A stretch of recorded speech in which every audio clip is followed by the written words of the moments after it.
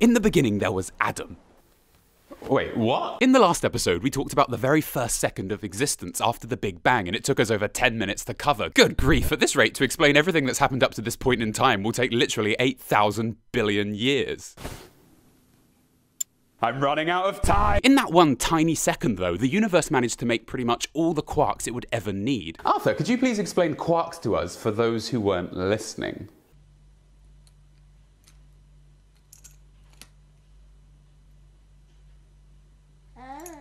Good. You can click here to see the last video if you don't remember. This way you can learn and I don't have to repeat myself. I'm an academic, not a parrot. At least I got to use this costume again. In this second, the universe has also managed to grow to a few light years across. A light year, by the way, is the distance you would go in a year if you were traveling at the speed of light. Light is incredibly fast, so this is a big distance. In just 1 second going at the speed of light, you would travel roughly 300 million meters. This distance is equivalent to traveling around the world 7.5 times, but in 1 second. So as I was saying, the universe has grown to a few light years across. This means our universe was about 10,000 billion miles wide, which is roughly the distance from our sun to our nearest star here. Very far. No, very far. There's not a star called Very Far, but there is one called Pollux. No, Pollux. Its energy is also spreading out with it, so it's cooled down quite a bit too. But it's not done yet, and to be fair, it's still about 1 billion degrees, which is 173,000 times hotter than the surface of our sun. I'm coming for you, son! As I explained last time, it's now too cold to cook quarks. By cooking, I mean bringing them in and out of existence from photons. In a few more seconds, it's going to become too cool to cook electrons as well. And whatever of these we've made in the first few seconds will basically be stuck with forever. At this stage, protons and neutrons, which are formed from the quarks we just made, start coming together too. When this happens, we get atomic nuclei, which is just a fancy name for the center of an atom. Just to be clear, nuclei means you have more than one atom center, and nucleus means you just have one. Like cactus and cacti. Wait, how did we get here? Just to know, even a proton all on its own is an atomic nucleus too. There doesn't have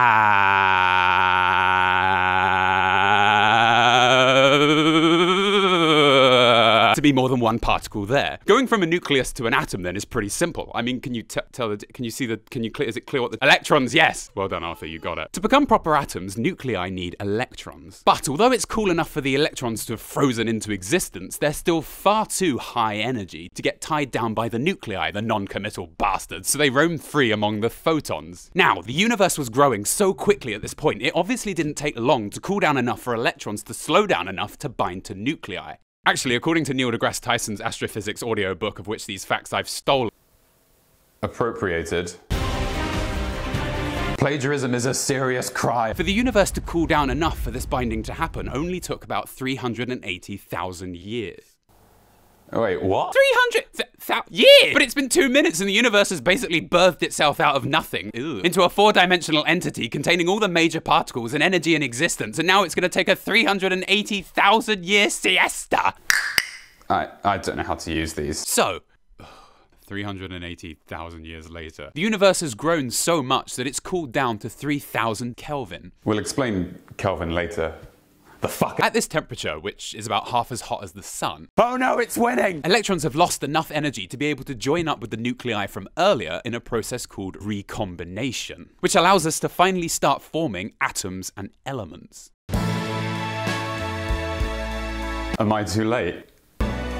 In this 380,000-ish year gap before we made the first atoms, the universe was just a seething mess of charged particles, with electrons and protons and a few other things that we haven't mentioned floating about. This means light, or photon particles, would have had a lot of trouble passing through the universe at this point. You see, photons are actually scattered about when electrons are present in a process called Thomson scattering. Come up with a better name, Thompson. So during this stage of existence, photons were basically just being thrown all over the place, or scattered, by all the free electrons floating around the universe. As a result, light couldn't travel in a straight line for long without becoming scattered. A little bit like looking into a kaleidoscope. I'm everywhere and nowhere. Now this is important because the way we see is by light traveling from an object into our eyes. But because light was being constantly scrambled, or scattered, all over the place, you just wouldn't have been able to see anything. We describe the universe at this stage as being opaque, as light couldn't pass through it. It was all just getting bashed all over the place. It would have been like trying to see through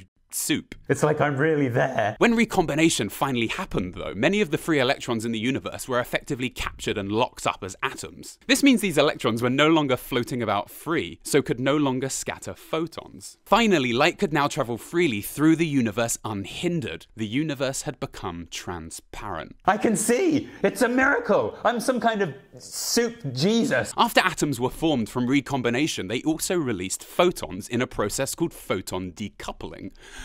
We'll come back to why later on. So when atoms in the universe first formed, billions and billions of photons were given off, and they could freely pass through the universe. And so, because recombination gave off this photon energy when it happened, an imprint was effectively left in the sky, flashes of energy throughout space, like a picture telling you where all the matter was exactly at that moment of decoupling. And it looked just like this.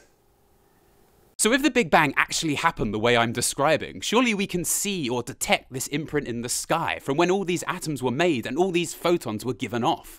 Yeah, you just gotta turn on your TV. Behold, the creation of the universe.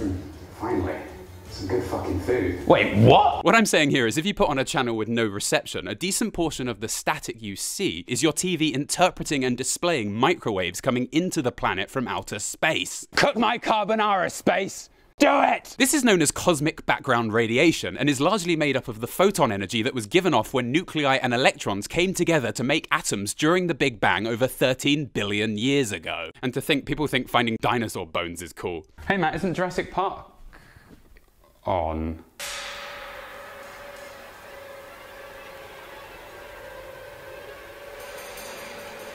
The reason the static is just a random mess on your TV is because the planet is being bombarded with this microwave energy and other signals from all round, and your TV isn't really designed to make any sense of it, but the data is there. What's that?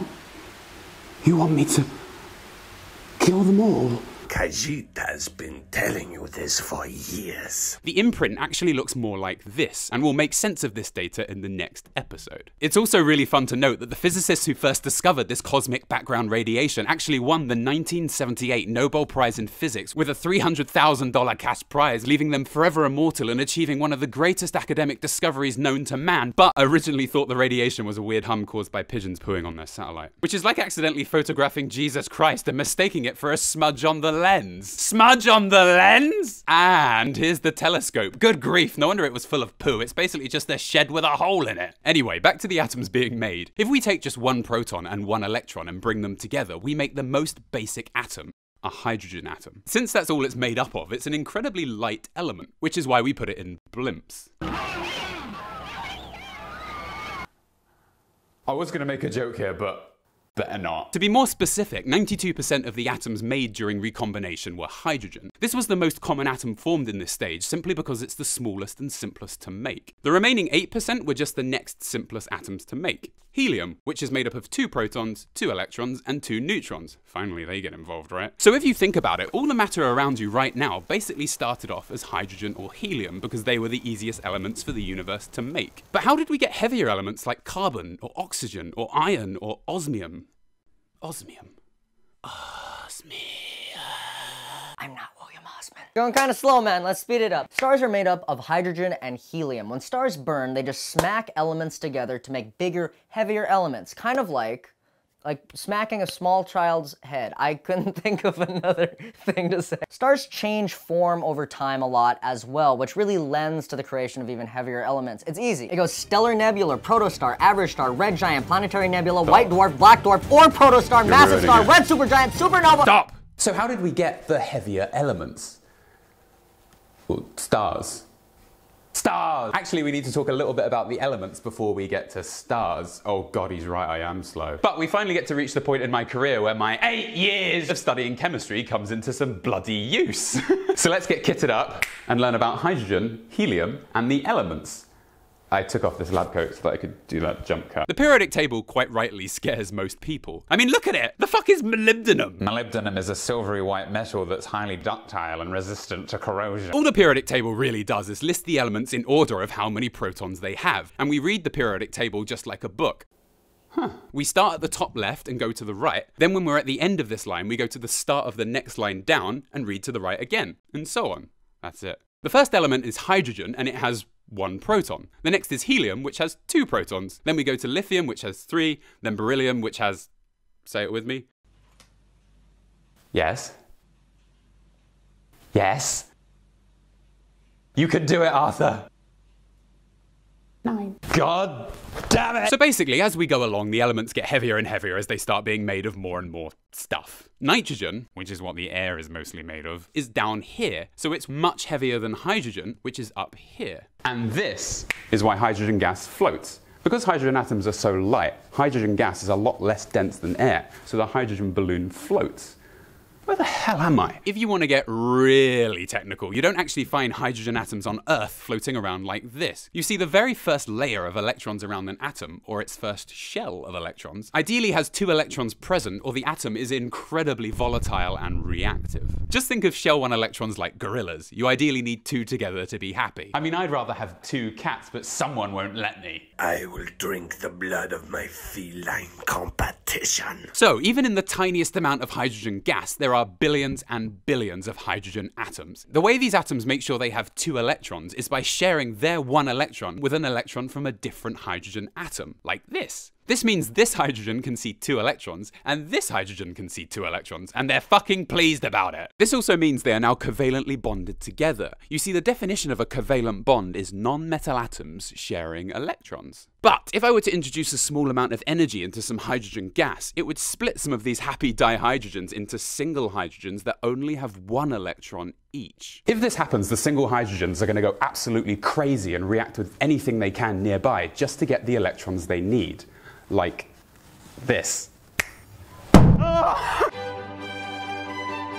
Because there's oxygen in this room, that's mostly what the single hydrogens have reacted with. This means we get a molecule that's made up of hydrogen and oxygen, H2O, also known as water. Water is an incredible compound for numerous reasons. Incredible! Making it like this is a hugely exothermic process. Fuck! Exothermic just means the energy is given off, or exits, during a reaction. This is just all that energy exiting very quickly as water is made. Helium atoms too are super light because they're only the 2nd heaviest element on the periodic table. So helium gas also floats in air because it too is less dense than air.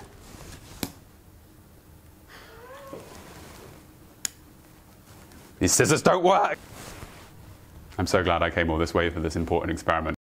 We're never going to get that down. Just to say, I'm actually at the University of York today, and I couldn't have done this without them. It's just a shame I live 4 hours away from the university. Okay, that's all we got time for, but in the next episode, we're going to talk about how all these huge clouds of hydrogen and helium turned into stars and galaxies. See you there. But first, a word from our sponsors, Audible.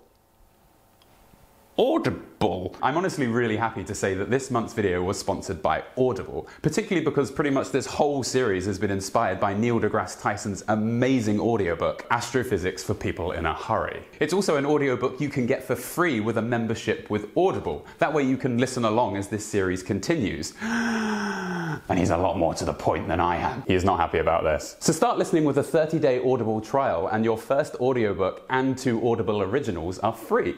Visit audible.com/UpIsNotJump, or just text UpIsNotJump to 500 500 to get this offer, which is also linked in the description. Seriously, Neil deGrasse Tyson reads the audiobook and his voice is like cream in your ears.